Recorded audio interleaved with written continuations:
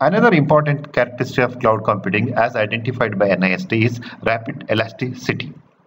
Under this, capabilities can be elastically provisioned and released, in some cases automatically, to scale rapidly outward and inward commensurate with the demand.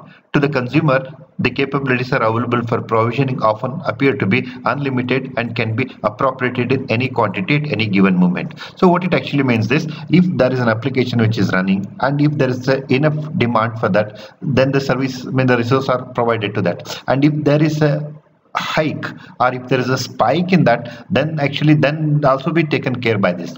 And even the opposite is true. What it actually means is, suppose an application is running at 100 users at a given moment, and all of a sudden if there is a decrease in the number of users, then whatever the resources we are committed for can also be released back to the service provider. This is what they mean by elasticity. That means it can expand and contract as per the requirement of the end user.